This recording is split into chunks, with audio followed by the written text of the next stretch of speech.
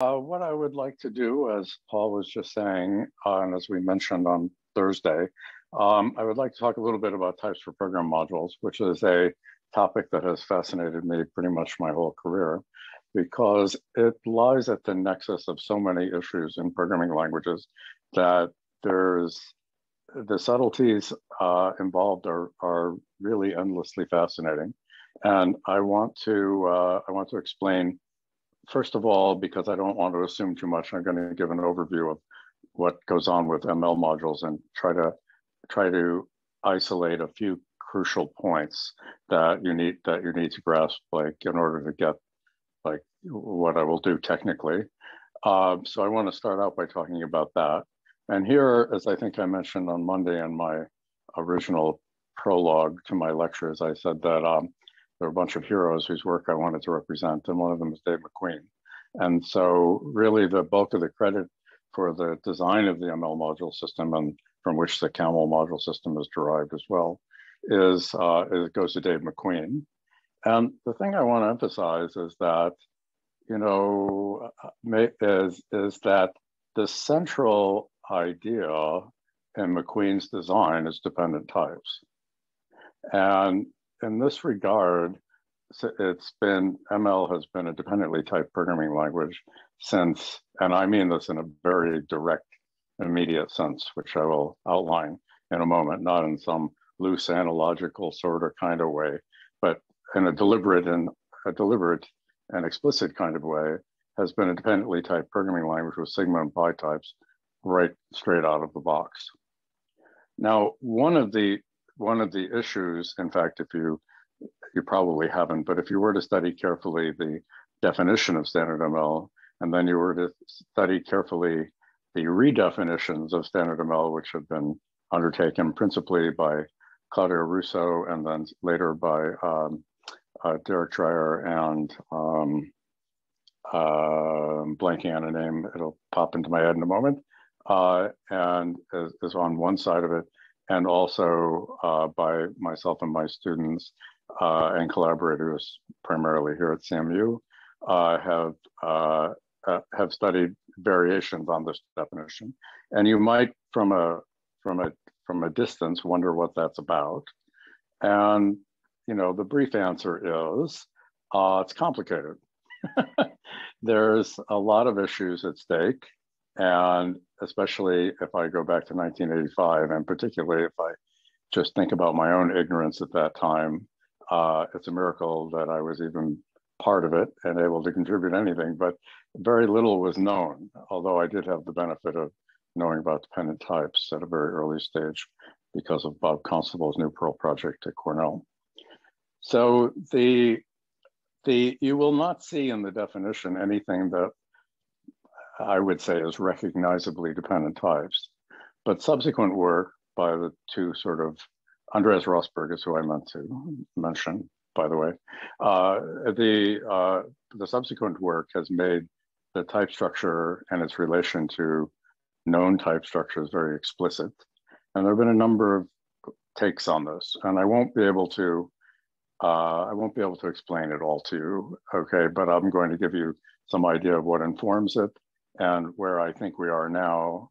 And I also want to advertise a little bit for the work of my PhD student, John Sterling, with whom I've been developing a new theory of program modules, and in fact, a very substantial generalization of Reynolds' theory of parametricity, which is required to address program modules. You cannot do it with standard parametricity methods. And so it requires taking account of not just relations, which are at most true, but structures. One has to have evidence, the proofs of why something participates in a parametricity structure is important. So it's a general theme in constructivity is proof relevance. In fact, that's one of the things that Brouwer emphasized from its inception that was very controversial, because he felt that if you want to prove a disjunction, it's relevant which just disjunct you're proving, and you have to say so. And if you want to prove an existence, it's relevant the object that you're saying exists. And if you if you insist on that, then your statements, your mathematical statements, are no longer propositions, they're types, because they have multiple elements. They're not just at most true. Whereas if I revisit that same principle from the point of view of classical accounts, and at that time championed by Hilbert, in opposition to Brouwer, if you read the Van Heijenoord volume, you'll see evidence of basically a 1920s era flame wars going on there between the papers they wrote. In the classical setting, when you say or, you don't mean or. What you mean is they can't both fail. And when you say exist, you don't mean exist. You mean it can't be that it's always false. And the advantage, if you want to say it like that, of a negated proposition is that it has at most one proof. It's proof irrelevant. And this is the way to and this is indeed the way it was that Hilbert responded to Brouwer's suggestions. And so that led to a great misunderstanding. It was really a great misunderstanding. You can see that the two of them, like any proper flame war, the two of them were talking cross purposes and not really talking to each other. And it's taken quite a long time before people have come to appreciate the significance and how to harmonize the two positions. And okay, so this will come up a little bit toward the end of my discussion today. So the thing I want to start out with is I want to say a few things about McQueen's design, which was represented in its original form and its inception in Standard ML. In fact, I would say the most important thing about Standard ML is the module system. Maybe I'm doing injustice to some things, but I'll go ahead and say that. I think it's the most significant advance in the language. And like any significant advances, it was systematically ignored for a long time. So I'm taking the opportunity to present it again so people understand what's at stake. I think now people understand many more issues like dependent types, and therefore it's easier to make the explanation. Okay, so McQueen's design for modules, the critical thing about a program module is that it integrates both values and types, if you want to think of it just in ordinary terms. In other words, what you're dealing with are mathematical structures. They have a carrier, that's the terminology in math, like a group has a carrier, and it has operations, which is has operations like in the group operations, whatever they might be. And the sort of structure you're talking about, the type of that sort of structure is called a signature. That's just the terminology that's used here, structures and signatures. I think that's not a bad terminology if you ask me. And so that's this kind of starting point. And I want you to keep in mind a little bit, not that you would forget it, but I want to keep in mind that there are analogies to math and there are disanalogies to math. So that's what I want to get at. That's one of the things I want to get at. Because the thing that's distinctive is we know by now already through decades of work that very substantial bodies of math can be formulated very elegantly using dependent types. And that is what we're going to do here. We're going to present substantial bodies of code that will be organized using dependent types. However, there is a difference between programming and proving, and I don't care. People make, I think, a grotesque overemphasis on this formal correspondence that I think has to be tamed. And the thing is that there are a hell of a lot more computational phenomena than there are proving phenomena. You know that perfectly well. You can't print hello in a proof. And you can't change the value of a variable in the middle of a proof because it's actually a variable in the sense of algorithmy. It's not some other damn thing, which I called an assignable.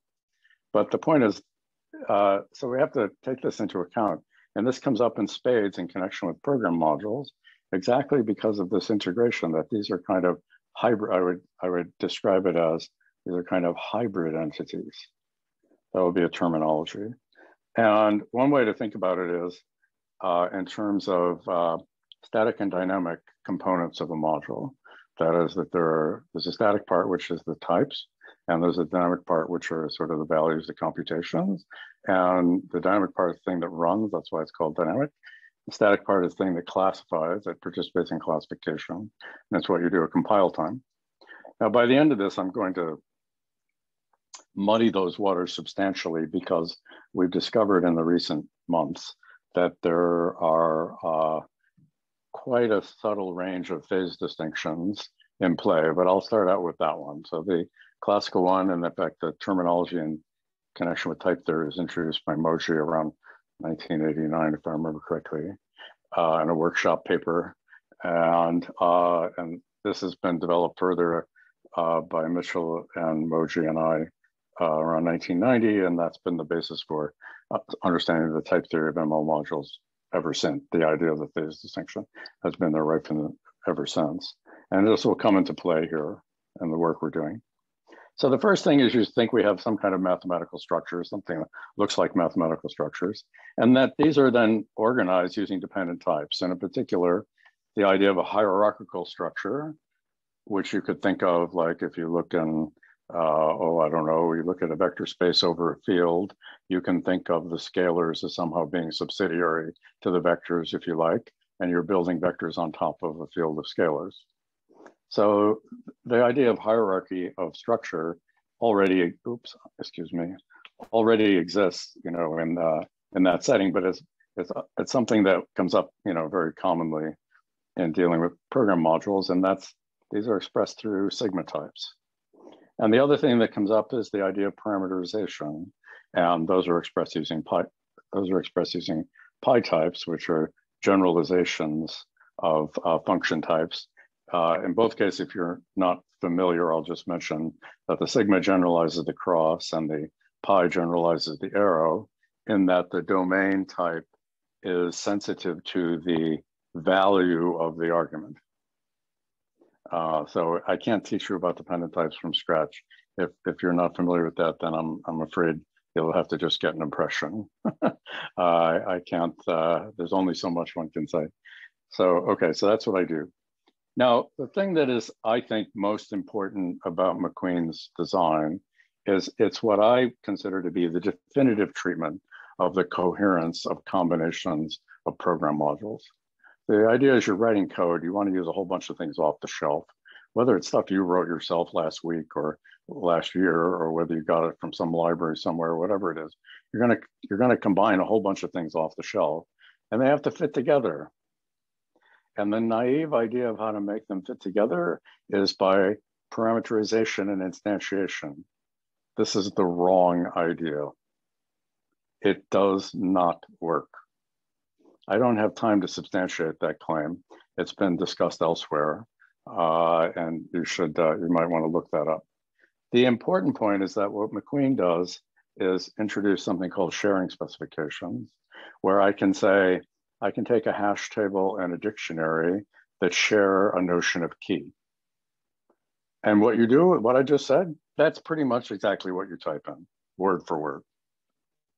You don't have to somehow anticipate that that the hash table has to be, as it's called, the anticipation problem, as a matter of fact, that it has to be parameterized by its key, and that the dictionary has to be parameterized by its key, because you don't know the future. You cannot tell in which ways I want to tie these things together. So the beautiful thing about McQueen's approach is it gives you a post hoc way of ensuring the coherent combination of modules. This is, in my mind, definitive. And outside of the ML family, you don't see it even used at all. Okay, and then the last thing I'll mention, which Dave didn't so much emphasize, is to enrich the setup with sealing, which is used for data abstraction. And I won't have a lot to say about that today, but the thing I want you to understand, as the takeaway is, the purpose for sealing is to have a compile time proxy for effects. I want you to remember that. So what's happening is when you have abstract types, one of the principal reasons you have abstract types is to distinguish at compile time things that are distinguished at runtime by virtue of their effects. For example, if I have two different hash tables, even with the same keys and even with the same elements. They're different hash tables because they have implicit underlying state, which is different. The keys of one really shouldn't be presented to the keys of the other, even if they technically does make sense. In other words, they're the same key type. And the way you do this is by abstraction. And there's mechanisms for abstraction in ML are quite sophisticated. And as a matter of fact, that's the reason why we had to generalize Reynolds' theory of parametricity to account for the representation independence properties of program module systems. So, okay, good. So to some degree, I just want to summarize a few things. So let's just make an examples that anyone can keep in their head. I admit that these are the very standard examples. So those of you who know all this stuff will find this boring, but I just want to fix our notation terminology a little bit so you can see where I'm heading. So the standard example is like a dictionary with keys. And the thing about the keys is that they have to admit an ordering. So I can have what is here, this signature order, which is a type class. This was present in ML in 1984 and long anticipates other uses of the term. Because the thing I want you to notice here is that such a signature like this one, the reason to call it a type class is it's the class of types that admit a comparison, which I wrote here, compare, okay? And order is a type which tells you whether it's less, equal, or greater. Let me not worry too much about the details there. The point is if all you ever knew about a structure was this, you'd never be able to use it. Because how are you going to get a value of type T and how are you going to compare them? It doesn't make sense. Okay, what it is it's a description. So the point about type classes, there are two modes of use of signatures in ML, the descriptive and the prescriptive. And they're being illustrated here. Type classes are descriptive, abstractions are prescriptive. Okay, so that's the thing that I want to say here. What I'm saying here, in contrast to order, is that this is all you're ever going to know about your dictionary. I'm prescribing what you get to know. And what you get to know is that there's a key, which admits a comparison operation. There's an element, there's a notion of a dictionary, and there are operations like lookup, which takes a dictionary and a key and gives you back an element option, let us say, because it might not be there. So it tells you whether or not I found it. Okay, but it'll give you back that element.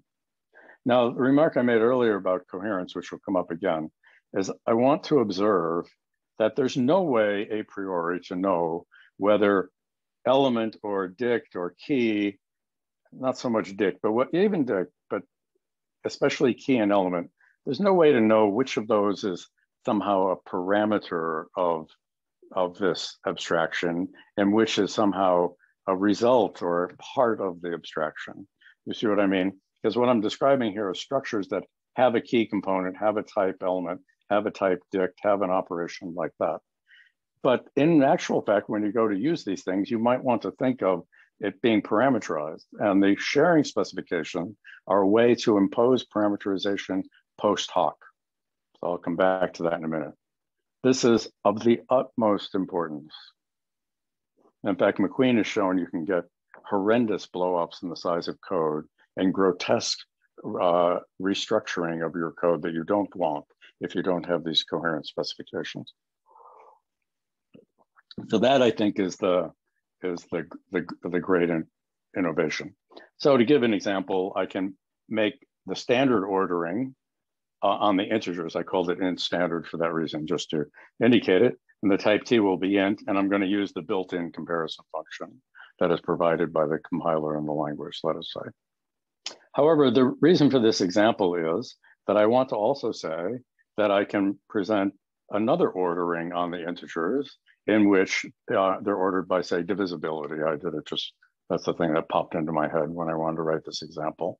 And I could write some code here that says, well, the way you compare two things is you take y mod x and you make your decision based on that.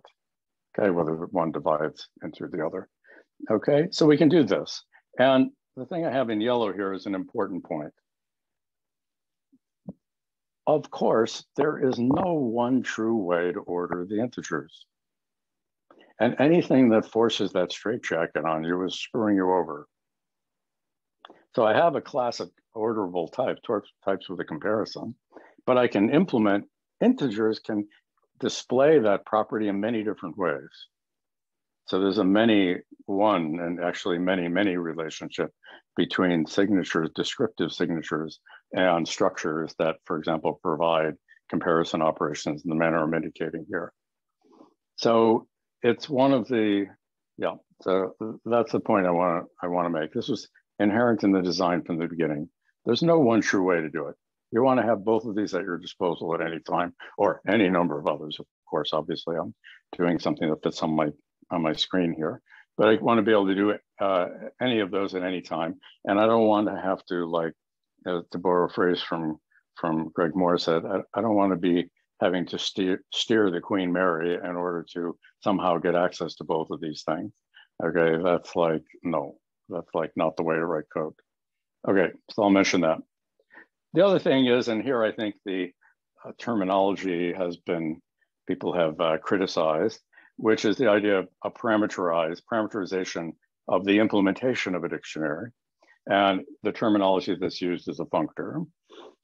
It's not intended to convey anything from other use of the term functor, as in category theory, it doesn't really pertain to that. And it doesn't pertain to the use in logic programming. If you even know about that, it's just another thing. It's just supposed to mention, call to mind the idea of a function. I think in retrospect, I don't remember anyone suggesting it. It might've been nicer to call it family. I have a family of dictionaries that are parameterized by the ordering on the keys with their ordering and the element type. So maybe we should have called that family. But anyway, NML is called a functor, and I'm pretty sure OPLSS is called a functor. I could be wrong about that, but someone can check me.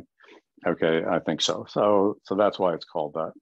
There was a lot of consternation about this terminology at the time, but anyway, nobody could think of a better suggestion. As far as I remember it, no one suggested family. So anyway, there we are.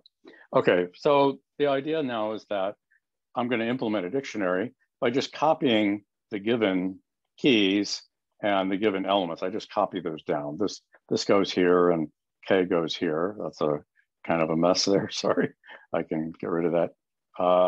So the K goes here and the element goes here. So I just pull those down and then I implement the operations in here. Maybe here's a simple thing. If I was setting up for a binary search tree, I might have a tree which is either empty or a node with two dictionaries and a key that tells you, where you are and the ordering and everything to the left, et cetera, the usual kinds of things. Or maybe it'll be a red-black tree, in which case it's also balanced. But anyway, that's not important for my purposes, okay? So I have some representation that can be done here. And now the other thing to say here is that the dict can be applied at will to any ordering that you want and any element that you want. There is no one true way to apply dict to integers. That's just erroneous. I can have a dictionary with integers ordered by divisibility. I can have a dictionary with integers ordered, the keys being integers ordered by the standard ordering, or whatever thing I managed to cook up in my program. And so that's important. So you get to write down any application whatsoever, and you don't rely on any kind of backchaining or something. But I will mention that you might see a paper called Modular Type Classes, which shows, you could have a look at this by Keller, Chakravarty, Dreyer, and me from some number of years ago. I don't know, 10, 12 years ago, something along those lines. And you might want to look that up, which tells you about how to integrate those ideas in a systematic way. Okay, and now I have an illustration of the sharing specifications. So I made this up. This is probably not very convincing, but I sat here, I thought, oh, I don't know, I need something. So I use this kind of contrived example, but it is illustrative of the kind of thing that comes up, which is that I have a component of my system, or whatever it might be. So that's why I call it component, because it doesn't mean anything. And the characteristic of this component is, for some inane reason, I have two different dictionaries. God knows why, but I do. But what's important to me is that they share the same notion of key. That's critical. Okay, and so, and how do you say that in ML? Exactly that. The nice thing about that aspect of the design is you say exactly what you mean. You don't have to go through some falderall of threading the common dictionary through the specification of the component and then making sure that when you basically do all the linking yourself, okay? No, I mean, that's what God gave us linkers for, okay? So let the linker worry about tracing down things. The important thing is that these be the same, and they're the same for the purpose of type checking. In other words, the type checker knows that that equation is a true equation by virtue of having said those. Okay, so that's the critical idea. Okay, so you could say we demand coherence declaratively rather than by forcing stilted constructions. And I know that'll sound like I'm not substantiating why I say stilted. It's just that it's been written down a number of times. And I think it's even, Pierce and I wrote it down in the advanced topics, types and programming language, the second volume of his book. I think we wrote it down there, some a summary of the kind of thing that goes on. Okay, so good. So that's the notion of a sharing specification. This is a situation where it's symmetric. By what do I mean by that? Well, what I mean is there's no reason to think of one of these dictionaries being prior to the other. It's just they're both there, and you just want to have two of them, and you just want to make sure they agree on their notion of key. Presumably, if I have two of them, maybe they have a different notion of element, but anyway, they must have the same notion of key because of God knows why I organized my code that way. So for some reason, okay, so I did that.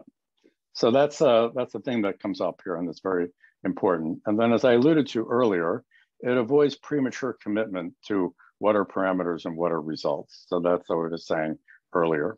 So as a matter of fact, I can do things like this. I can define, for example, the signature of integer dictionaries as a dictionary. Now there's this notion of where type. And this is another notion of sharing, except that it's sort of intended to be asymmetric. Because what I'm doing here is I'm saying, I have a dictionary. The dictionary has a type component called key.t, and I want to stipulate that key.t be equal to int. And therefore, I'm classifying all the dictionaries whose keys are int. Or I can classify all the dictionaries whose keys are strings by specifying that key.t using this where type clause that I have a dictionary whose keys are strings. And then I can implement them in such a way. So I call the dict int and int dict. So the idea is that dict int is what am I doing here? I forgot what I was doing. Oh, this has to do with, excuse me, this is the keys. I could also do the same with the elements. In other words, after the fact, I can decide, no, it's the element that I wish to specify. So I can classify all the dictionaries whose elements are in. So that's why I wrote it as dict int, sort of tongue in cheek. And so that's the dict where element is equal to int as opposed to key, and or dict string where the element is equal to string. And so the idea is what I'm trying to say here is that with these where clauses or the sharing clauses, what I'm doing is I'm using thumbtacks to nail things down, okay, in a post hoc manner, because the poor person who wrote the dict library would have no idea what you need to do in the future. And I hope you can easily imagine that the need to anticipate that kind of parameterization is impossible. There's no way to do this. And so these mechanisms, which I'm outlining here, I just are of the essence, that are really a very important part of McQueen's design, original design. So I guess I want to emphasize that. Okay. Now, as soon as we have these notions, now here's a critical idea comes up. So as soon as we have these notions of sharing specifications of the kind I described, for example, like this, and as a matter of fact, you don't even have, I'll erase it. You don't even have to write .t there. You can just say the key structures are equal. But that's going to raise an interesting question, which is a substantial part of the type theory involved in talking about program modules. I'll just put that back because I'll just put that back. Let me get my pen back. Okay, good. And then I want to be there. Okay, so okay, if I impose those equations, so the question is, then if such equations are imposed, if I want to implement that component, those equations have to be true of my implementation. I mean, after all, you stipulated they have to be the same. So what it means is that this equation has to be true of your actual component. But now what I want you to notice is that these key structures contain both types and values, namely the comparison operations. They're hybrid entities. So now, what does it mean now to say, you would say, well, key.t is equal to key prime.t when key equals key prime. All right, you know, you're projecting from this thing and you have two projections. So you want to know whether they're equal? Well, you say when the two keys are equal. Okay, good, except that, what do you mean by this? So the idea then is we come back to the phase distinction, which is the idea is that we want to have compile time type checking, and we want to have code be robust under changes of implementation. So a critical idea about modularity is it should help you maintain the viability of your code or the stability of your code under changes to implementations of things. Okay, so the point being then, you don't want to have the types, which are static notion, dependent on the values, which are part of the components of the key thing, which are a dynamic notion or a runtime notion, okay? And so the principle that is being applied here by the static and dynamic phase distinction is to say the type checking must be independent of code equality. That's the principle that is being put forward by this particular phase distinction. And I'll just say this is one of many, and there's nothing that says this particular policy is the only one you should ever consider. In fact, we're considering lots more, but it's a primary one, and it's the one that's at the heart of ML module system, so I'll emphasize it. So the principle that's in there with the module system is that you must have type checking be independent of code equality. You shouldn't be going around comparing whether they are both the same comparison function, at the very least, because as you perfectly well know, it's never going to be able to figure that out. Okay, that's quite impossible. And so that would be one argument, but there are other arguments. Okay, so that's a critical thing. And I guess I don't want to develop this particular notion right now, but I'll just allude to it. McQueen also had a notion of structure sharing, when two structures should be the same. And it has to do with generating an abstract type that serves as a compile time proxy for the code that is in that structure. And then you can define structure sharing in terms of this proxy. And that's McQueen's original notion of structure sharing. And I'm not going to mention it further than what I just did right now, but just in case you've heard of it or in case you're interested, you can, in fact, allow it to depend on code equality. And McQueen's original design, which is in the version 1 of the definition, permits this. Okay, so, but let me, for now, I'm not going to do this, okay, because I can derive that notion using the mechanisms that I'm going to describe. I don't need to make special arrangement for it, so therefore, I'm going to ignore it. Okay, so now, and then this is the point I made earlier, but I want to revisit it, which is what is the nature of abstraction? So one way to say it, which is the one I think is the commonly understood, is the reason for introducing some kind of notion of abstraction in a programming language is to impose on yourself strictures that maximize the modularity and flexible evolution of your code. In other words, you specifically, by arrangement, blind yourself to some facts which are true. So it can be that the keys in this particular dictionary are in fact strings, but you hide that from yourself, or you hide from yourself that the dictionary is implemented as a 2-3 tree. Now, the only person who is doing this is you are doing it to yourself. And the point is, yes, that is of the utmost importance. And I think I remarked earlier this week that the whole point of a type system, what matters about a type system, is precisely the strictures it imposes, not the affordances. So whenever somebody starts telling you, oh, you can do this, oh, you can do that, oh, you can do this other thing, oh, you can also do this, oh, you can look at the underlying code. These are all failures of language design because they have robbed you of the ability to impose strictures so that you don't know that, and then so that you can relax them in a controlled manner. This is completely lost.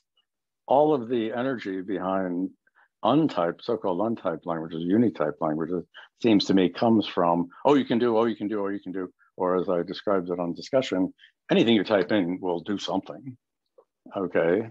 And there's a certain kind of, immediacy to that, which I think is appealing, but anybody who's written any halfway serious code knows perfectly well that that's like the worst thing in the world, because you will never, ever, ever be able to maintain that code no matter what. Okay, so that's because you have no idea who's depending on details that you think are negligible. There's no way to do this.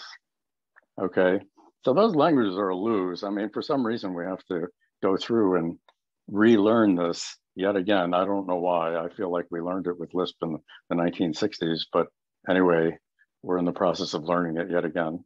And so anyway, I want to point that the key thing are the strictures. On the other hand, I also want to mention, maybe this is a little bit less commonly said, maybe not, I don't know, it's my impression, I could be wrong, is what I said earlier. Abstract types also serves as proxies for example, I should say, for example, because there are similar things that can be done using abstract types. For example, I'm proxying for implicit state and saying that two hash tables their types are going to be different because the underlying state is different, and I shouldn't confuse the keys. Because from the outside, if you just look at the type of hash table, one is as good as another, until you remember that, oh yeah, but it also has underlying state. And now you realize, okay, they're not interchangeable. So abstract types are used to control that. And so the idea is these will be different abstract types, and the type identity is proxying for the identity of the underlying state. So this proxy role is at least as important as the strictures role, or you could say it's all the same, I don't know what, but I felt like drawing this particular distinction because I find it useful anyway to like bring this out more explicitly. Okay, so that's the point I want to make here. Okay, so that's pretty much what I will have time to say about module system, at a high level, giving you an overview of its design. So I wanted to call out like major points that one ought to understand about why things are the way they are. Because I know if I just show you some ML code and you have no prior experience, I think would be difficult to understand what's going on with sharing specifications and stuff. And I think it would be it's not like, I don't think you walk up to it and like what's happening. So there's something to be, there's something to be said to explain like, why is it the way it is? And I'm going to go so far as to claim that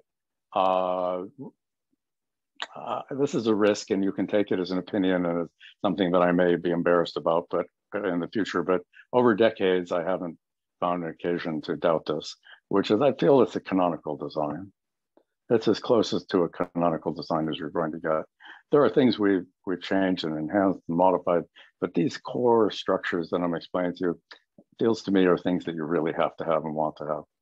I could be wrong, but on present knowledge, I don't know of any better design, that's for sure. And it hasn't come along in 30 years. So if you look at, and all the relevant points that I'm making here at this level of detail, the camel ones, the NML one are the same. There are differences, but at the level I'm discussing here, it's basically the same principles. Okay, good. So now what I want to do is take you from where we were on Thursday, as we're developing some type system programming languages, and I wanted to get across a bunch of ideas about language design, and we ended up with talking about dynamic classification for keeping secrets, and that the notion of keeping secrets was relevant to proper handling of management of exceptions. I shouldn't use handle because it has a technical meaning.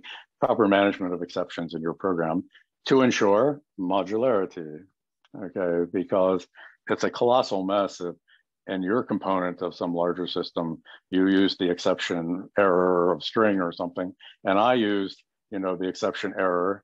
Well, those aren't the same thing because you wrote your code with yours, and I don't want yours to be confused with mine.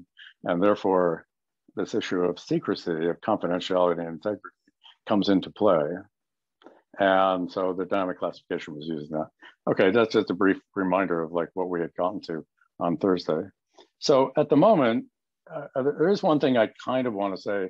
Maybe this is the right moment to say it, but let me just mention first of all. So we ended up with the language design with kind of two levels, where we distinguish the expressions of a type and the commands of a type. And they're linked together by the lax modality that says a command can be encapsulated into a value of the modal type. Okay, which would be, I called it tau comp in the first instance. I later suggested you could also call it tau command. Okay, so that was my account of what I called modernized algol. Okay, we got to that point. Okay, so that's what we were doing. And I arranged things so that expressions are pure and total and are characterized equationally, because there's no reason to impose an evaluation order if you don't have any effects in the expression because you don't care. Now, issues of cost are another thing, but I'll come back to that because we have a way of dealing with cost via the phase distinction. So I'll come back to that a little bit later. So there's another notion of phase distinction. As I mentioned, they're sprouting up all over the place. So it seems to be an interesting idea that we're pushing. Okay, so that's the structure we had and that we've developed so far. On the other hand, by the way, in contrast, the commands are executed by a transition system, and I didn't write that down here. So before I turn the page. Okay, good. So I have these two components, and it might even say that I have three levels in a certain way, except they're quite trivial because the third level would be to tell you what are the types.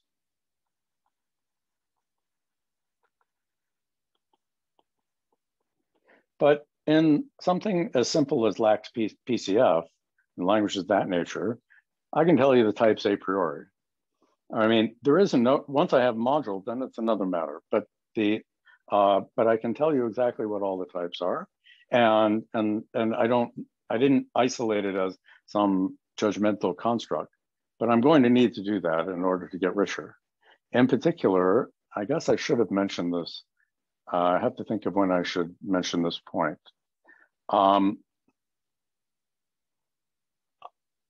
Let me just say it as a sentence, and if I need to amplify this point later, or if you want to ask me, I will. Let me just say it right now.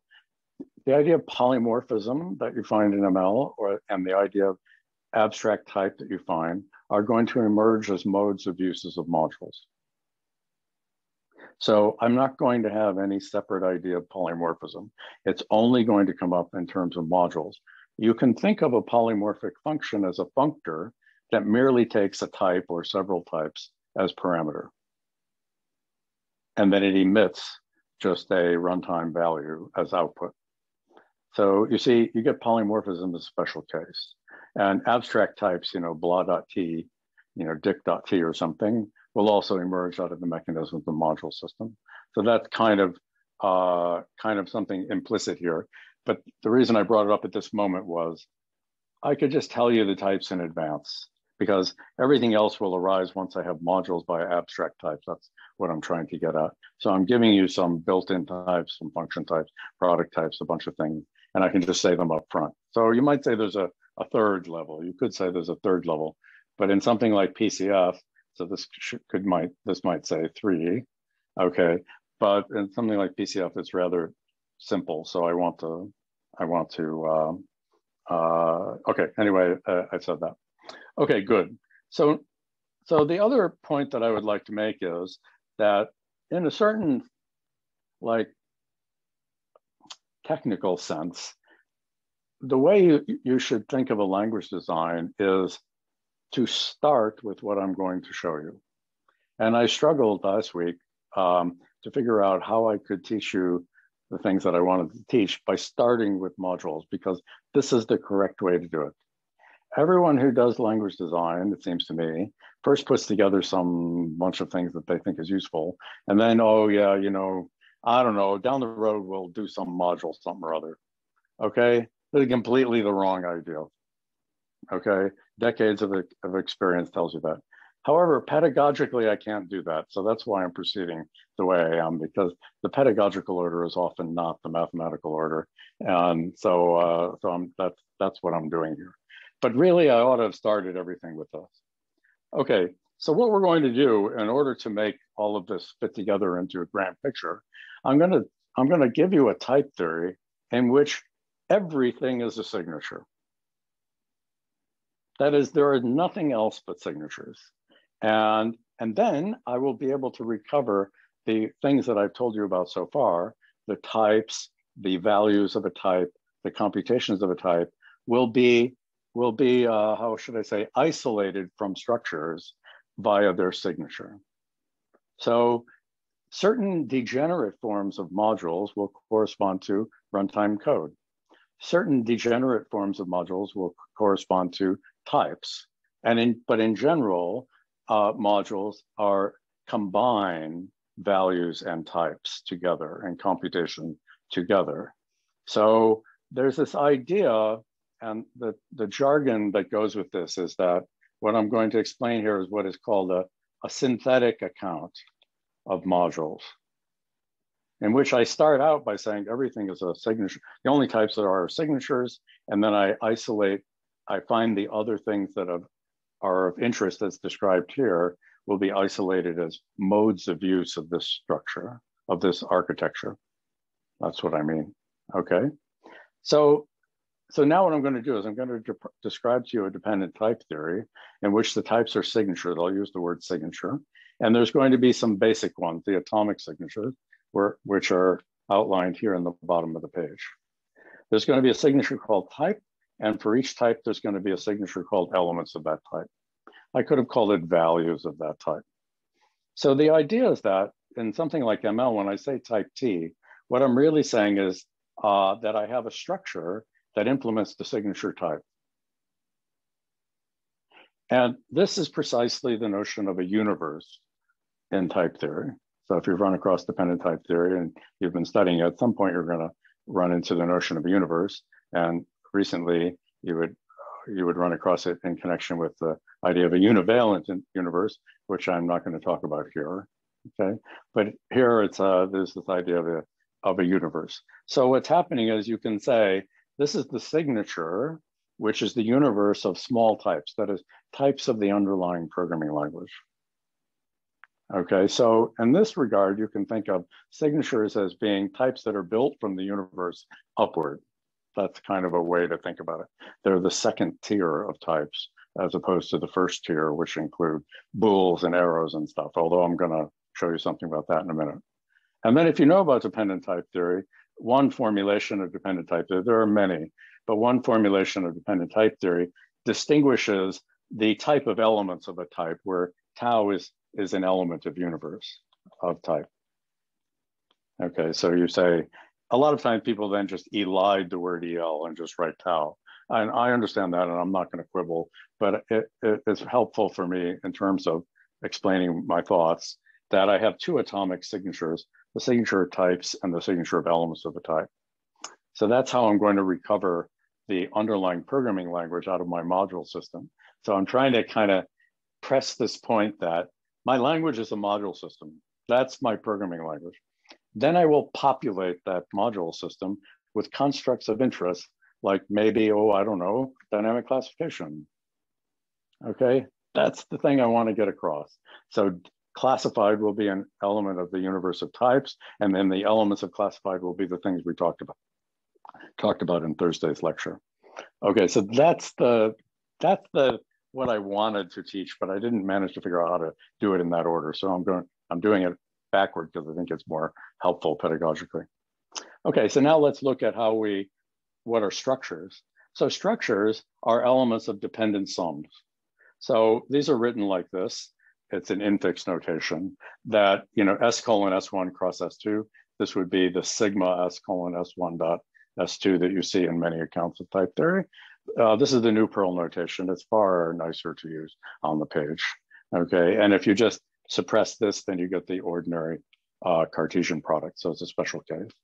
So the idea is that the product is formed of I didn't mean to do that. The product is formed of a signature and a family of signatures indexed by the elements of the first form. So that's critically important. And the elements are pairs, and that's the introductory form, and the elimination form are projections. So these are how you get the components. Key.t is a projection of the T component, okay, which here in austere notation is .1 and .2, but in a more realistic thing, you'd give them names, okay? And the important thing to see is what's in yellow here, which is that modules, which contain both type components and value components, make their way into signatures. So this is the thing, and these threaten the phase distinction. So the reason that modularity is not merely dependent type theory is exactly because of the phase distinction. So that's what I'm going to explain. But before I do that, let me just allude briefly to the idea of dependent product signature. So functors are elements of a generalized dependent function space, also called dependent product. Maybe I should call it dependent. If I call the other one sum, then I call this product. Sometimes the sigma is called product, in which case this is called function. I don't know, it's a terminological snafu. But anyway, there we are. Okay, so I call the dependent product in this case, and it's the dependent function type. And it has the same characteristics that they induce the mixing of values with types. Okay, so that's important. Modules find their way into types. So they threaten the phase distinction. Okay, so now I want to keep going now and show how we then start to arrive at, I'm not able to monitor the chat. I'll look at it after it. My mind, I have to be fixed on what I'm doing here. So I'm not ignoring you, but I'll have to come back later. Okay, so the initialization, now I want to mention other forms of signature, which is the signature, sigma command or sigma computation. The idea being modules have to be initialized. I mentioned to you, you could have a module which is a hash table. The hash table has to be initialized by allocating the table. So I have to have a notion of a signature, a command signature, a computation signature, which signals the impurity, which is what the initialization is inducing. Okay, and then I can consolidate the type structure. So the nice idea here is that the elements of the function type are functions in the sense of signatures. This is a functor in the module terminology between the elements of tau 1 and the elements of tau 2, and so on, and we can write them out like that.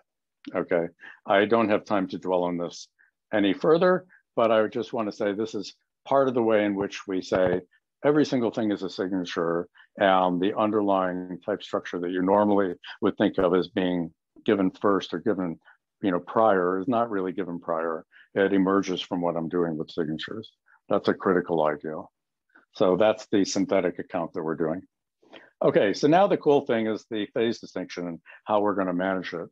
And we manage it by having what's called a subterminal signature.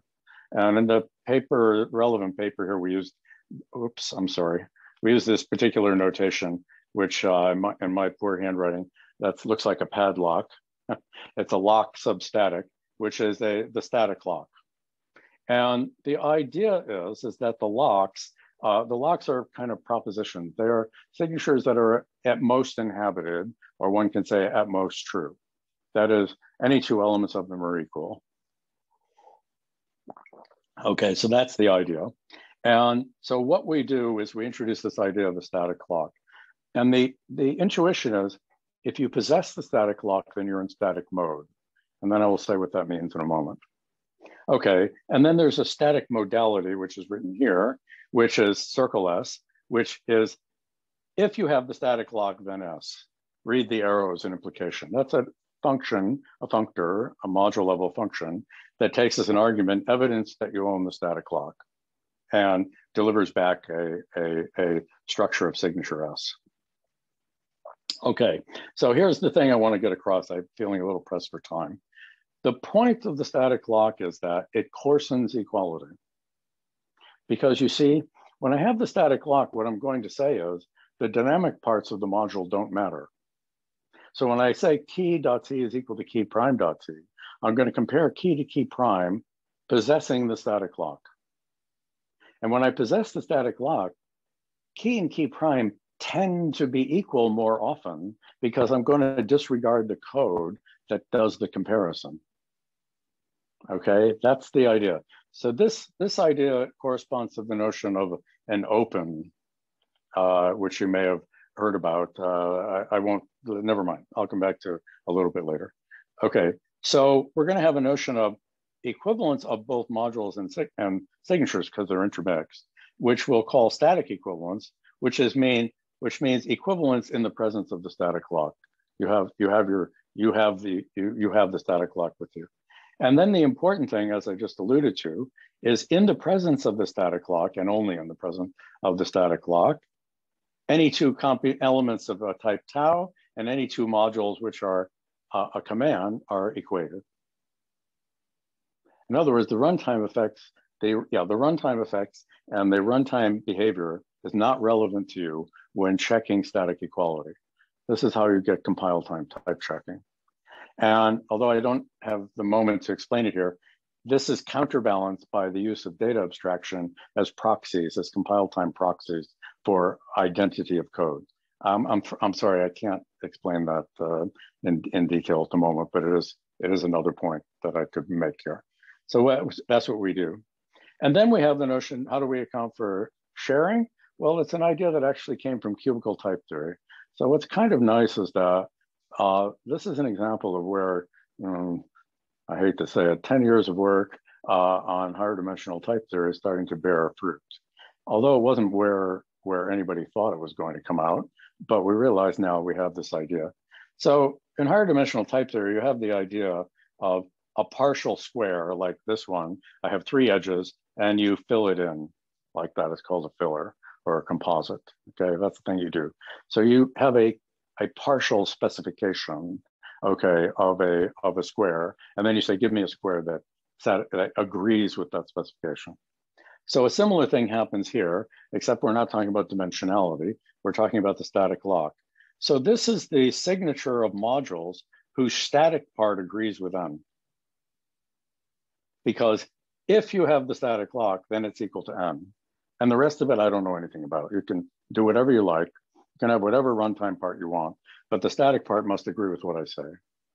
So it's extending, all the modules that extend this n as regards the static part. It has to agree with n on the static part, but could be anything on the dynamic part. That's the idea. So it's the set of modules that agree in the following way. And then we can use this, for example, to express a singleton type. So I can have a module M, which is actually nothing other than a type, such that statically that type is equal to tau. And that's the notion of a singleton type, which was studied by my former PhD student, Chris Stone, who did his PhD on singletons. And it was a study of how you could use them for doing type sharing and also cross-module inlining. I'll come back to that a little bit later. Okay, so that's the structure extension types are important. Okay, so I think that's where I want to stop. I want to summarize a few other points, but I am running out of time. I believe I've gone for about an hour, if I'm not mistaken, and I might have another 10 or 15 minutes. Paul, someone can you remind me? Am I correct? I think I've gone for an hour and I probably have 10 or 15 more minutes. Does that make sense? Someone should tell me. I'm asking, I'm querying. I'm not asking to have that. I'm asking whether I do have that. Yeah, we can start. Next lecture is at 2, so you still have 10 minutes if you want to. Okay, I won't go that long. Okay, but okay, good. I just wanted to make sure I started to feel pressed for time. So I wanted to make sure I didn't step on the next person. I think it's Justin's shoe possibly, but anyway, I don't want to step on the next person's toes. So let me make sure I do that. Okay, so we talked about, so I gave you a brief idea about extension signatures. So kind of in summary, the structure that we have here, that we develop is we have a universe of types. We have, which is a signature. We have the signature of the elements of a type. We have the signature of the computations or effectful commands of the signature S. And then we have the extension type, the things that under the static lock agree with some module M that I specify. So we can write it like that. And then we have the dependent product and the dependent function type, or dependent sum and dependent product, depending on the mood I'm in, or depending on who you're talking to, which terminology it is. And we have that, and that's the architecture. So this is the, I would call this the top level or the outermost architecture of a programming language. Because you see, I get to say because I haven't really told you what are the types, and I haven't told you what are the elements. I get to populate that according to what I want to do. But the thing that I want to stress, which I did say earlier, but I want to re-emphasize, the way you design a language is you start with the module system. Okay, that, as you know, okay, that's my harangue. Okay, decades of experience tells me that this is the way to do it. And then I'm going to explain few other things that are germane to this, but I'll get to it. Okay, so then I can start telling you what types are, and I tell you what the elements are. Oh, that's all the boring stuff that you actually write code about. Okay, so that you use to write code. Okay, it's tongue in cheek, but I'm just trying to say. And dependent type theory is the key to all of this. And where do the dependencies arise, by the way? Right here. It's the fact that I have a signature that specifies something about a module. That's the point where the dependencies come up. Okay, or the other spot is in tau, because tau is nothing other than a module. I wrote tau because it looks nice, but a module whose type is the universe, I prefer to write that tau because, well, you're used to that. So it's a notational convention, but it's a module of signature type. So that's another spot where the dependencies, so the dependencies arise here and arise here. And then inductively, of course, but in terms of the primitive points where the dependencies can arise, then it's tau and m here. And then that's why we need the dependent cross and the dependent arrow. And then these are otherwise standard dependent type theory.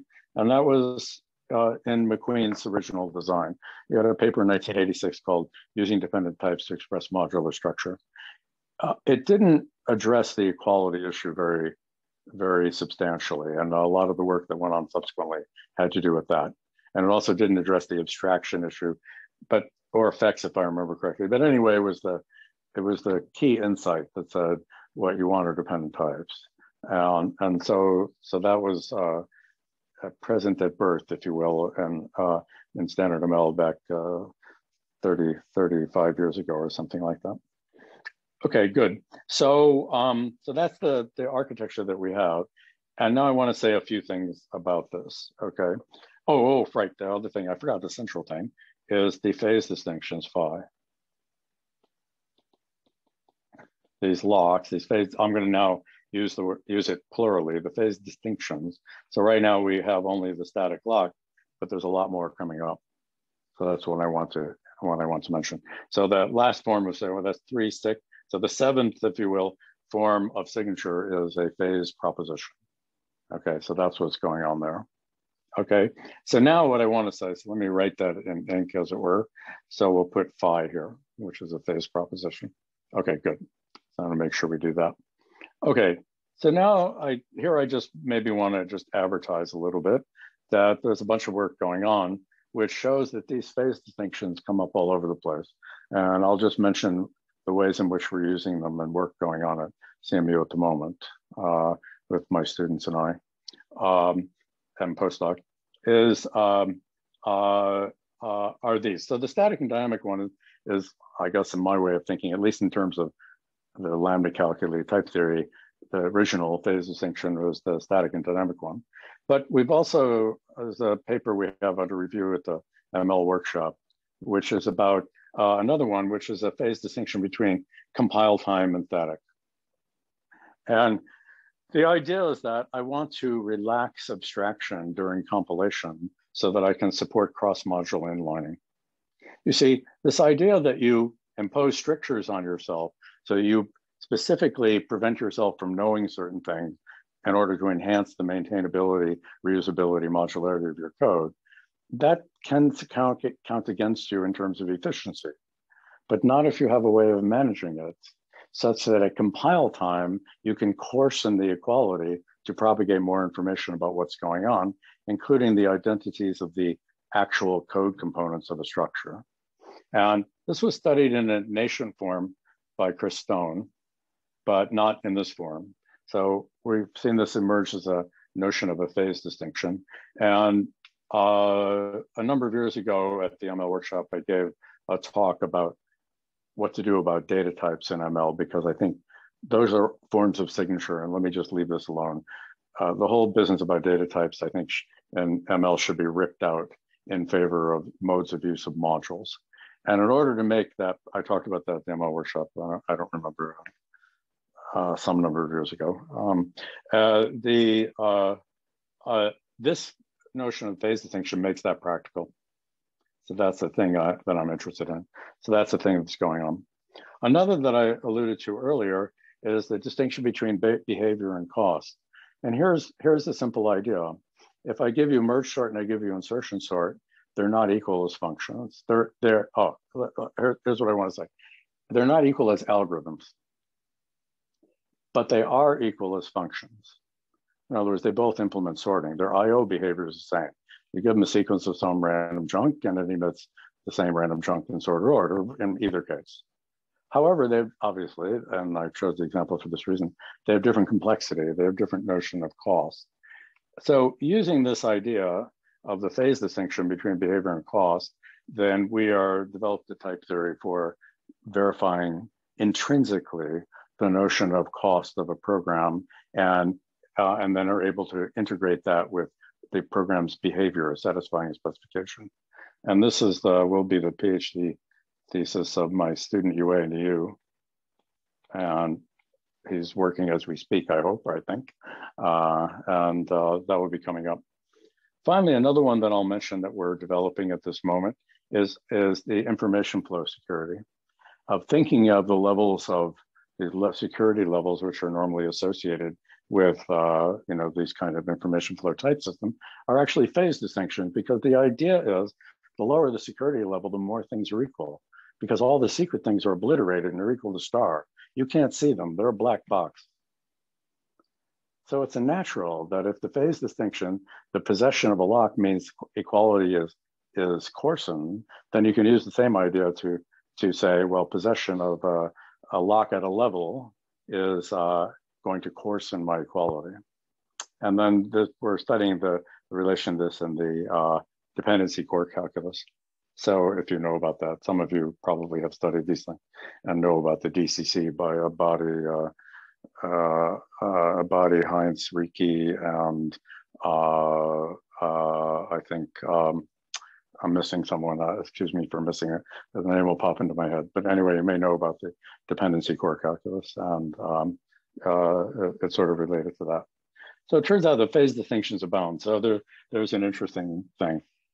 Okay, now at the very end, I think I've alluded to this already, which is the idea of parametricity structures, and I alluded to it earlier, but I'll just mention it in a very tiny bit more technical way, because I just wanted to resonate with things you may know that you already know. So you know that the Reynolds' theory of parametricity is based on the theory of logical relations, which derives from Tate's method of computability. Okay, that was introduced by Tate in the 60s. In fact, Sterling's PhD thesis is about the generalized Tate computability. That's the terminology he uses. He calls it synthetic Tate computability in the same sense of synthetic that I alluded to earlier. Okay, so I wanted to promote his work. So, okay, good. So small types. So the idea is that when you have only small types around, what I'm calling small type, the programming language type, then you can use logical relations to talk about the parametricity or representation independence property. And the key thing is that the relations have an type constructors have an action on relations. So the relation associated with arrow is the arrow of the relations. The relation associated with the cross is the product of the relation. And then these get to be defined. All right, so that's just a thought. And this is on relations that are at most true. These are subterminal. But the problem is, if you try to extend this to large types, that if you have a universe, then you have a problem, because the elements of the universe have a dual personality. The elements of the universe are like computations that when you run them, are values of the universe, so they're like types. But the elements of the universe have a distinguished role, because they also classify other things.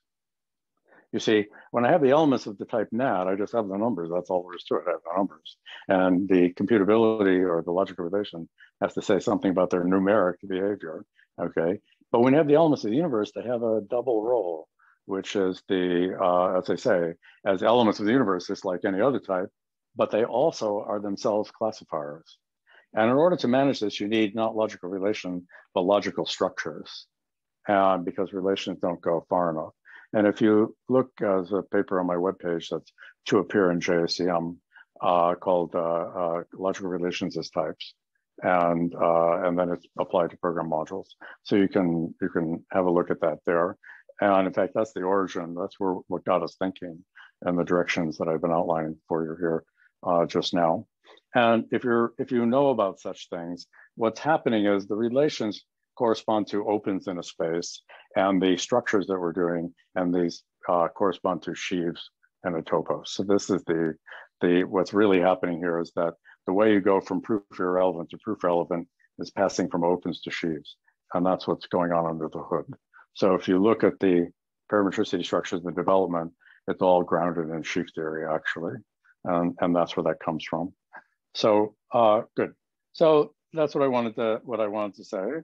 I'm happy to entertain questions insofar as we can manage that and the time we have, and otherwise we can pick up further on Slack. And thank you very much for your attention. I appreciate it.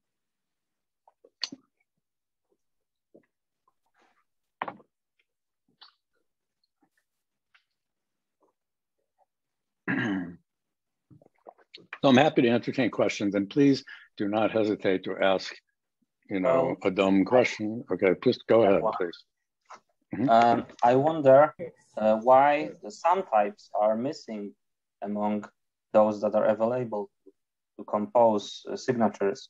We can only use dependent. What will happen is, yes, there were no non-dependent ones. What will happen is, I will have this, and this will be, which will be axiomatized independently of axiomatized directly, if you will. And the typical thing is, if we think in terms of equations, we'll have the beta-like equations, but not the eta-like equations. And the same thing goes with inductive types. If I have mu t tau, these are positives. So the idea is that the positives, we don't have positive signatures, are elements, elements of some type tau. That's the way we deal with the positive types. So I think that's what you're getting at. So that's the way this emerges. So we don't have a signature of natural numbers. We just have, well, we do. We have the signature of the element of the small type of natural numbers, which is axiomatized directly. So that's a different scenario because you see, I was saying if you do this, I just make that be the functor signature. But if I do elements of NAT, well, elements of NAT are just what they are. I don't get them, so to say, for free by passing to something I already needed for modules. I instead tell you what they are. So that's what's happening. So that's the architecture. Thanks for asking that. Okay, it's maybe a dumb question, but can't you say that natural numbers classify all of the natural numbers into those less than and greater than as an order? Maybe it's a really stupid question, I'm sorry, but yeah. Can't we say that? I mean, isn't that a reasonable description of a natural number? I'm not quite sure I understood the question. My apologies. Maybe it's the wrong. Maybe it's a stupid question. Sorry. Okay. Could I jump in with a question from chat? Yep. So the question there have been a lot, but I'm sorry, I was too in the groove here. So okay. I've tried to answer most or collect the ones that weren't answered. So okay. One from Hannah Lung is what's the one sentence summary of the essence of the module problem?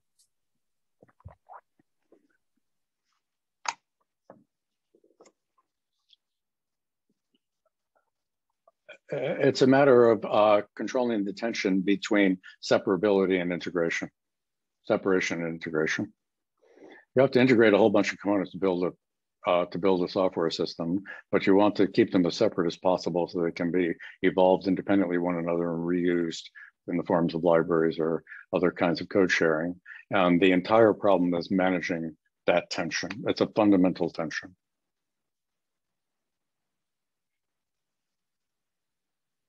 And types are all about that. The whole point about types is a theory of composition.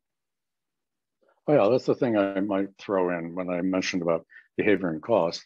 What we're able to give is a type theory for talking about cost, which means we have a theory of composition that is lacking in theory A side when you talk about complexity of algorithms. Each algorithm is a world unto itself. There's no others in the world. You just study that exact algorithm in isolation. They don't have a theory of composition because they don't have a theory of type, because they're not based on lambda calculus, so they have no hope. All right, I'll throw that out there as a squib. Hannah, I guess that was your question. So, okay, good, thank you. Best starting point. Yeah, PFPL supplemental modules. I handled them differently than I do right now, as I've done here in the book, because the two ways of handling them roughly are using the phase distinction in the manner I'm describing here, which I think is now, I feel very confident about because there are many phase distinctions. The alternative is to do what is called phase separation. And that involves tearing modules apart and isolating the type parts and the value parts. And that's what was done in the definition. And that's the kind of thing that is done in the paper called effing modules. Okay, if you know about that. And the thing is, the distinction between the static and dynamic phase can be handled by this re-architecting your program, but not these other phase distinctions. That doesn't apply. There's no similar thing. So now I feel very certain that this is the right way to do it, but I didn't know that 2 years ago. So so this is something that has something that's going on. Okay. Could I jump in with another question from chat? So this one's from another question from chat. This one's from Carlos Tome. The question is, how does polymorphism, predicative or impredicative, at the level of small types fit in the framework? Well, the way you can do that is it's quite easy to introduce a small type, which is whose elements are encapsulated modules of a signature. There's no issue in doing that. That's easy. In fact, you can say an existential type is simply a small type that encapsulates structures. And this can be, I don't want to write it down off the top of my head here, but you can do that easily. There's no difficulty with that. About the cost thing you mentioned and complexity analysis, yeah. How do you write down the cost for like substitution? It seems to have, I guess, variable costs. You have to sort of look into how many. Okay, so part of what is going on in what we're doing is you get to define your notion of cost. And the idea is that when you think about like an algorithms class, people will measure, like they'll tell you the complexity of a sorting algorithm, and the measure in question is not something like some instruction steps, it's the number of comparisons. Or you'll have some graph algorithm or something or other, and they'll say, the figure of merit is going to be the number of edge inserts. So what we do is we have a way of specifying whatever those abstract, whatever you want to count, you count. And that's what is meant, okay, by the cost. And so that's what we're doing. So therefore that kind of question doesn't come up. Okay, that's the, I feel good about that because I think that's a better way to talk about complexities in terms of these abstract cost measures rather than concrete ones.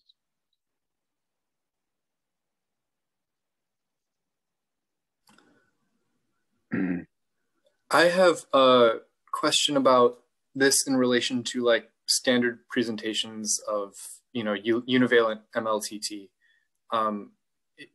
Is the presentation of like modules as dependent types and their phase distinctions here like introduce more strictures or more sort of like a fine grained notion than those standard presentations? Well, what I'm doing with the static and dynamic phase distinction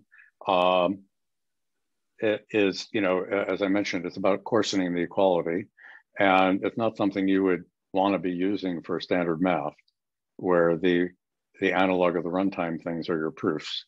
So I don't want to do that, okay?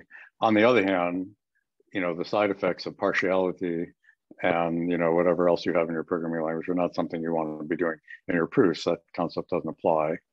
So, so that's like one thing I can say. So that when using dependent types for program modules, we're using these subterminals to control the coarsening of equality to manage that distinction.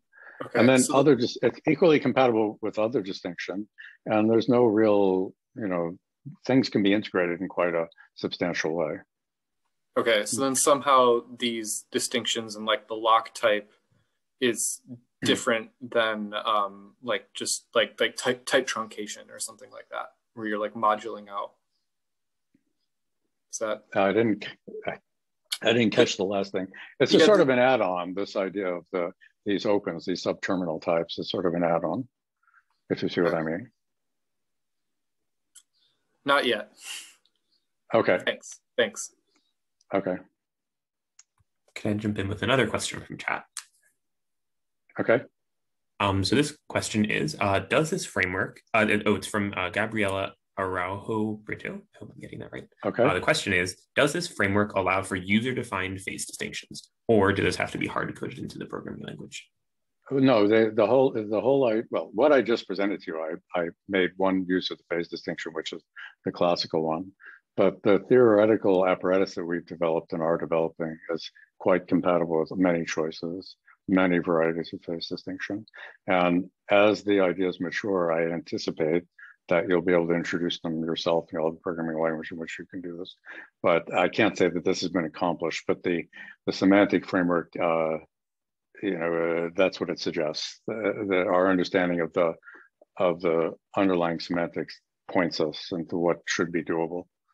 So that's what I can say right now in present understanding.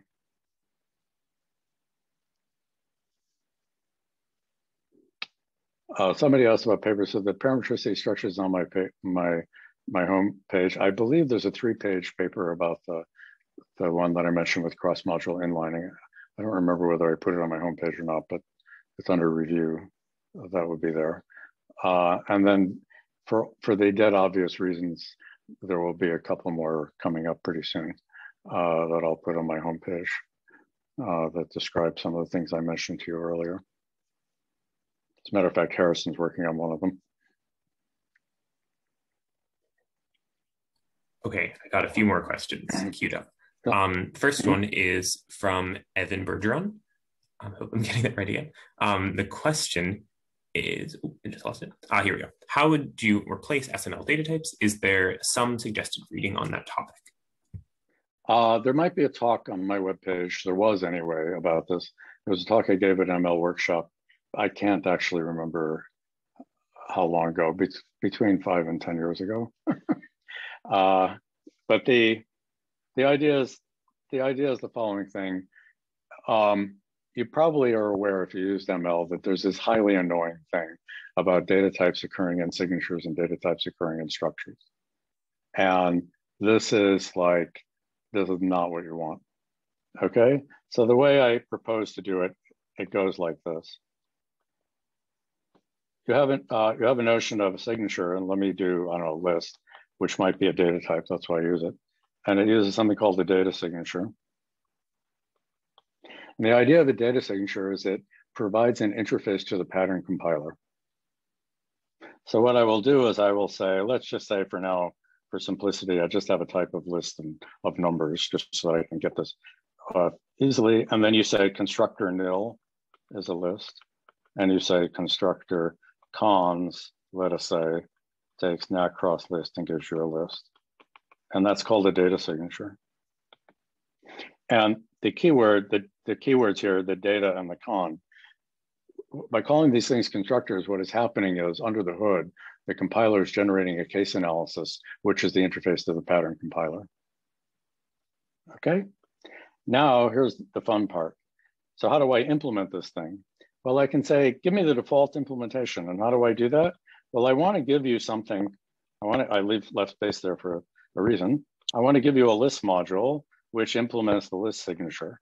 But I don't want to implement that myself. I want to take the default thing. So what I do is I write data structure. Okay, I love the pun, excuse me, but I do. So you write data structure list colon list, and you write nothing over here. All right, there's nothing that goes there, because what you mean is implement this in the default way. The constructors are the generators, make an inductive type or a recursive type, make the case analysis thing, and that interfaces the pattern compiler.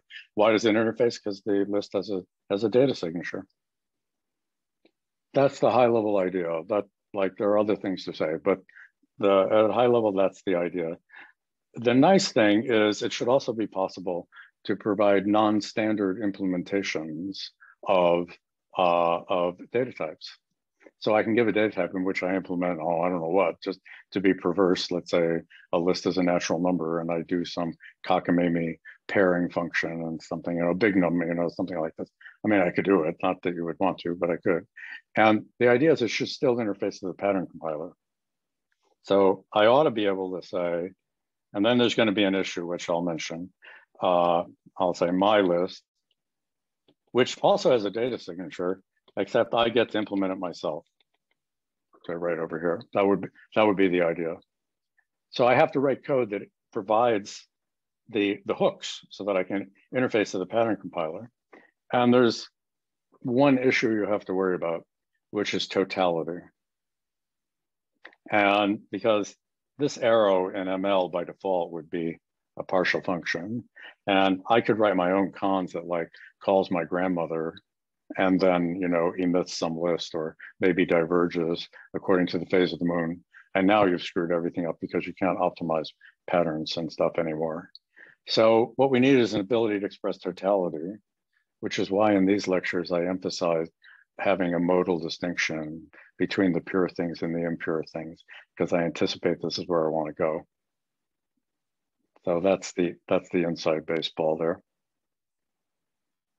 So what we're doing, the proposal in that paper is to use this compile and static phase distinction to control the cross-module inlining, so that, for example, I can open code the constructors and open code the case analysis so that anyone who uses it can inline all that. That's the idea. And so if that can be made to work, then this idea will be made to work. And I think it cleans up the language enormously to be able to do this. Could I jump in with a follow-up actually, briefly? Yep. Wouldn't you have to know that nil and cons here are injective? Otherwise, how would you be able to do the destruction? That's another issue. Well, the way you deal with injections, you witness the fact that they're injective by writing a case analysis. Oh, so there's kind of an implicit part if you list a bunch of constructors that you have to define that. So when you wrote your own, you must witness the injectivity by giving me the proof, which is the case analysis. So really every data signature every data structure rather is going to be kind of a pair where the first component is everything and then the second component is going to be, here's the limit form. Yeah, okay, exactly. Very cool. That's the idea. Thank you. That's a very good idea. But the partiality with, on Monday, Wednesday, and Friday, I love separating the effects from the values. On Tuesday, Thursday, and Saturday, I hate it. So today being Saturday, I condemn separating them. But next week on Monday, I will think it's a good idea. I don't know what to do about this. There's a need for a very good idea. Someone has to come up with a good idea to resolve this.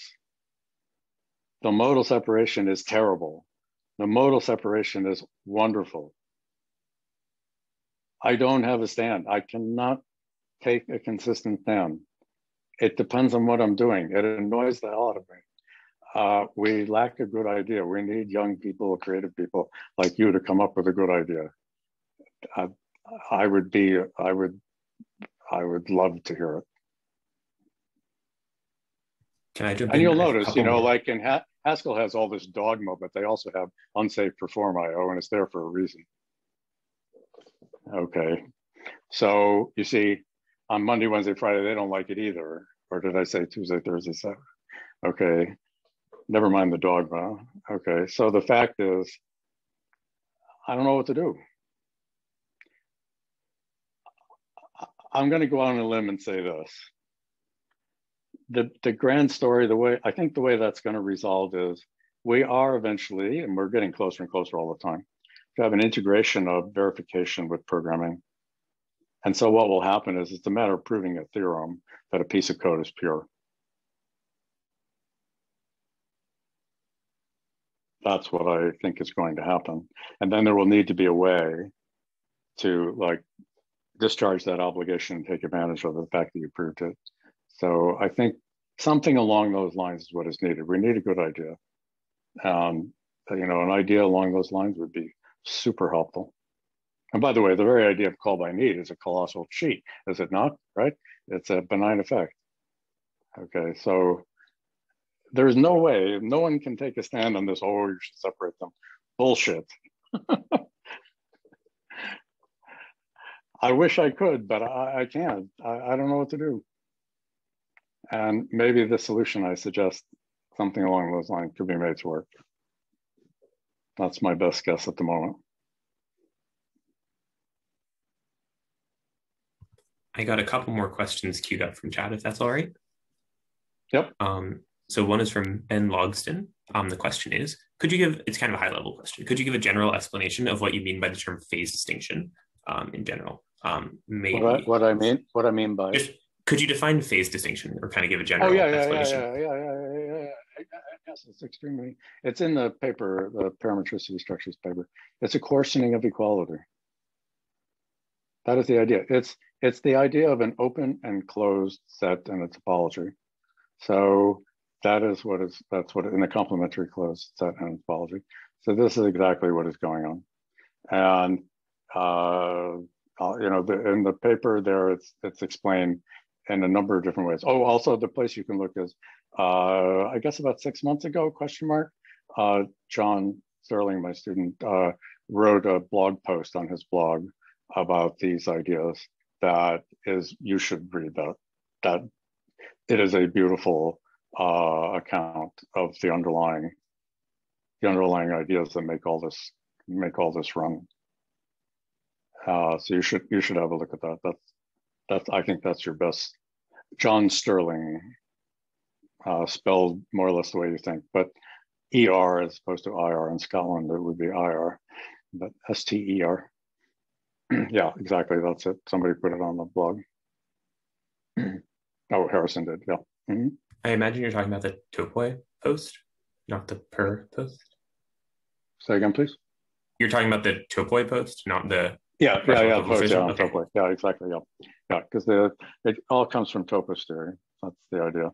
And the idea about topos, the duality between topos and a logos, if you've heard about this. There's a recent paper by Matthew Onnell and Andres Royal, which is about a 95-page paper, which surveys logos and topos theory. That's also a very, very useful resource.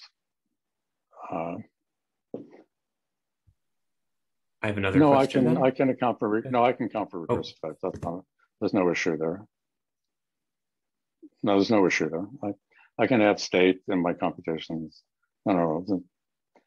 It would be a non-starter if I didn't have recursive types. So obviously, but anyway, yes, no, of course I can have recursive types. Another question from chat. This one's from, hope I'm pronouncing this at least decently, Guillermo Silva. The question is, I read about TIML that does complexity analysis. Does this theory of complexity that you told look like that? I don't know whose paper that is.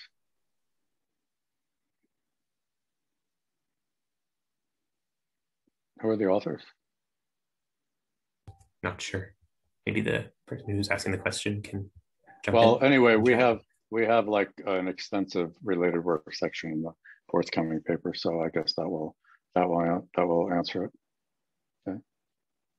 They just put a link in chat. Okay. The way I would do recursive types is a small type, and put it in with effectful. Yeah, it's integrated with effectful. You can't unfold a recursive type. Unfolding recursive type is a computation, not a value. And that's the way that would be done. That way, if you induce non-termination by unfolding, then you'll be confined to the computation mode.